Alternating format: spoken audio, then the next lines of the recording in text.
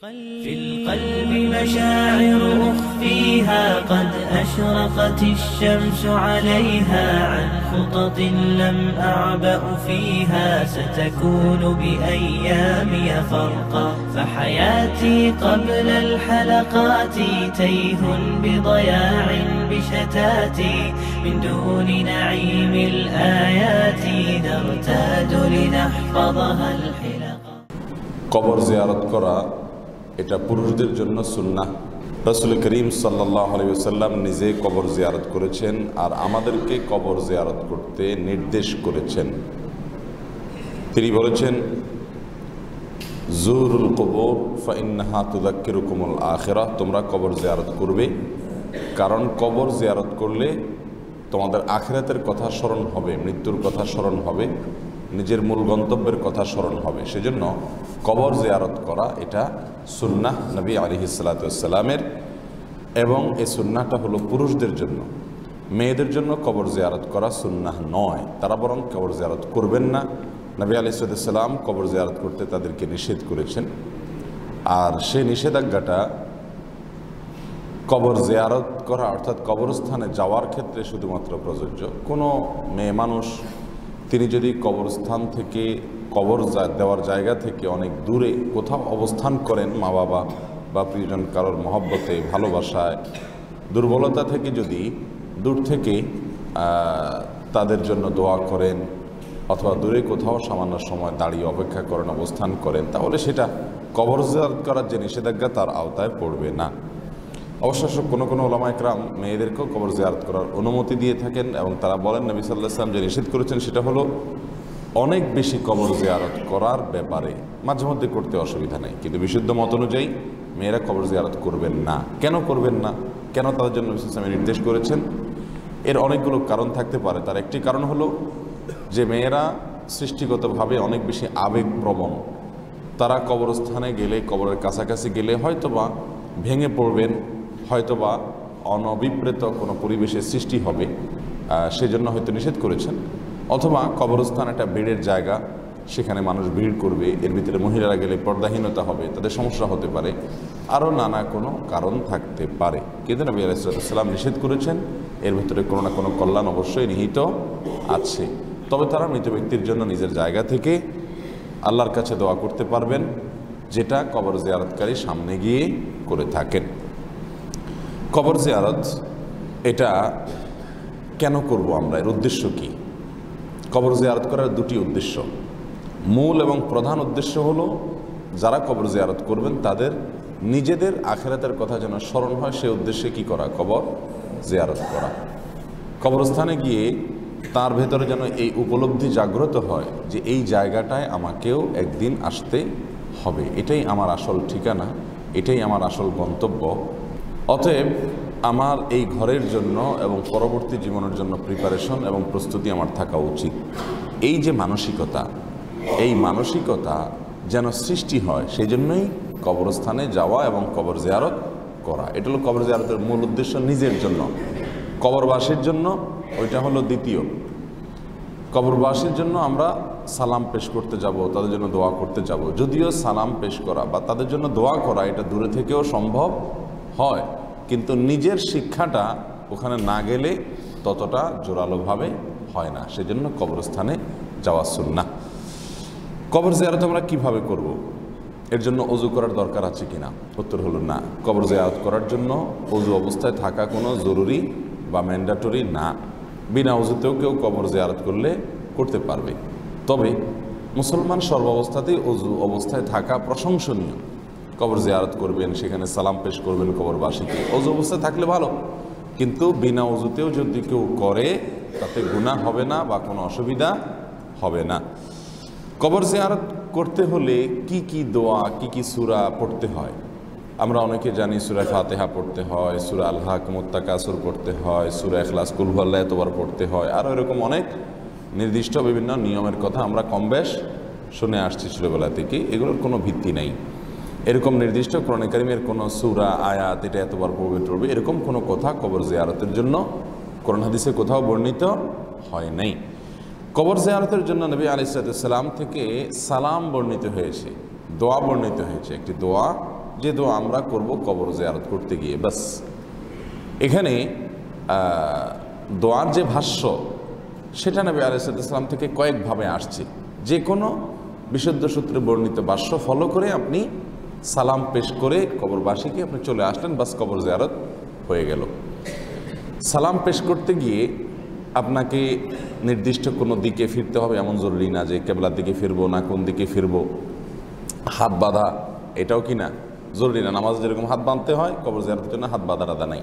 আপনি কবরস্থানে প্রবেশ করে নির্দিষ্ট কবর জিয়ারত করতে চাইলে তার কাছে একেবারে কবরের যত কাছাকাছি যাওয়া সম্ভব গিয়ে কবরের পাশে দাঁড়িয়ে কবরবাসীকে লক্ষ্য করে আপনি সালাম পেশ করবেন। আর সালামের একটি ভাষ্য যেটি সহিহ মুসলিমে বর্ণিত হয়েছে সেটা হলো আসসালামু আলাইকুম আহলাদ দিয়ারি মিনাল মুমিনিন ওয়াল মুসলিমিন ওয়া ইন্না ইনশাআল্লাহু বিকুম লালাহিকুন, অথবা ওয়া ইন্না ইনশাআল্লাহু লালাহিকুন আসআলুল্লাহ লানা ওয়া লাকুমুল আফিয়াহ। এর অর্থ হলো আসসালামু আলাইকুম আহলাদ দিয়ারি মিনাল মুমিনিন ওয়াল মুসলিমিন, হে মুমিন মুসলমানেরা যারা এই কবরের বাসিন্দা হয়ে আছো আজ, তোমাদের প্রতি আল্লাহর শান্তি বর্ষিত হোক। আর অচিরেই আল্লাহ চাইলে আমরাও তোমাদের সঙ্গে এসে এখানে যোগ দেব, আমরাও আসছি তোমাদের পেছনে এই জায়গায় তোমাদের সাথে যোগদান করবার জন্য। আসআলুল্লাহ লানা ওয়া লাকুমুল আফিয়া, আল্লাহর কাছে আমাদের জন্য এবং তোমাদের কবরবাসী সকলের জন্য আমরা আফিয়ত এবং শান্তি কামনা করি। কোন কোন বর্ণনায় আসছে ইয়ারহামুল্লাহুল মুস্তাকদিমিন মিনকুম মিন্না ওয়াল মুস্তাখিরিন, নাসাইতে আসছে ইয়ারহামুল্লাহুল মুস্তাকদিমিন মিন্না ওয়াল মুস্তাখিরিন। এই বাক্যটা নবী সাল্লাল্লাহু আলাইহি ওয়াসাল্লাম বলতেন। তাহলে সবগুলোকে একসাথে করে আমরা এভাবে বলতে পারি আসসালামু আলাইকুম আহলাদ দিয়ারি মিনাল মুমিনিন ওয়াল মুসলিমিন ওয়া ইন্না ইনশাআল্লাহু বিকুম লাহিকুন আও লালাহিকুন ইয়ারহামুল্লাহুল মুস্তাকদিমিন মিন্না ওয়াল মুস্তাখিরিন আসআলুল্লাহ লানা ওয়া লাকুমুল আফিয়া। এই পুরা দোয়া যদি পড়তে পারেন খুব ভালো কথা, আর যদি পুরাটা পড়তে না পারেন শুধুমাত্র আসসালামু আলাইকুম আহলাদ দিয়ারি মিনাল মুসলিমিন ওয়াল মুমিনিন, বাস এইটুকু যদি পড়েন তাতেও কবর জিয়ারত করার যে সুন্নাহ সেটা কি হয়ে যাবে, আদায় হয়ে যাবে ইনশাআল্লাহ। কোনো কোনো বর্ণনায় আরও দোয়া আসছে, যেমন এক বর্ণনায় আসছে আল্লাহুম্মা লা তুহরিমনা আজরাহুম ওয়া লা তাফতিননা বা'দাহুম, আল্লাহ কবরবাসীদের যে আজর বা বিনিময় সেটা থেকে আমাদেরকে আপনি মাহরুম করেন না, আর তাদের অনুপস্থিতিতে তাদের বিদায়ের পরে দুনিয়া থেকে চলে যাওয়ার পরে আমরা যেন ফিতনায় পতিত না হই, আমাদেরকে আপনি ফিতনা মুক্ত রাখবেন।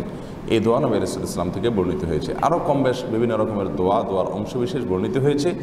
এগুলো কোনো একটা আপনি কবরবাসীর পাশাপাশি গিয়ে কবরস্থানের কাছে গিয়ে দাঁড়িয়ে করলেই আপনার কবর জিয়ারত করার সুন্নাহ আদায় হয়ে যাবে।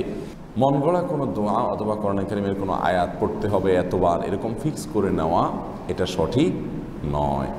এটা বিদআত হবে যদি সেটাকে আমরা জরুরি মনে করি এবং সুন্নাহ মনে করি এবং কোরআন সুন্নাহ বর্ণিত কোনো আমল মনে করি। শুধুমাত্র কবরে গিয়ে কবরবাসীকে আমরা সালাম পেশ করব, বাস এটুকুই যথেষ্ট। কবরে আমরা যখন জিয়ারত করব তখন আমাদের পায়ে জুতা থাকতে পারবে কি না, এই প্রশ্ন উত্তর হলো যে কবর আমরা যখন জিয়ারত করব একেবারে কবরের সরাসরি কবরের উপরে যখন উঠবো তখন পায়ে জুতা না থাকা উচিত। একজন সাহাবী থেকে একটি আসার বর্ণিত হয়েছে বিষয়ে যেন কবর জিয়ারত করার সময় বা কবরে আমরা যখন যাব জুতা পরে যেন কবরের উপর আমরা না যাই। বাকি কবরস্থানের মধ্যে যে রাস্তা থাকে পথ থাকে সেখানে জুতা পরে যাওয়াতে কোনো অসুবিধা নেই। কবর জিয়ারতের সময় আমরা কি হাত তুলে দোয়া করব কি না, এই প্রশ্ন উত্তর হলো সচরাচর কবর জিয়ারতে আমরা দোয়া করব না। নবী আলাইহিস সালাম থেকে সালাম বর্ণিত হয়েছে, একটি বর্ণনা থেকে দোয়ার বর্ণনা পাওয়া যায় তার কাছ থেকে, সেটা হলো কেবলামুখী হয়ে আমরা দোয়া করব, কবর দিকে না।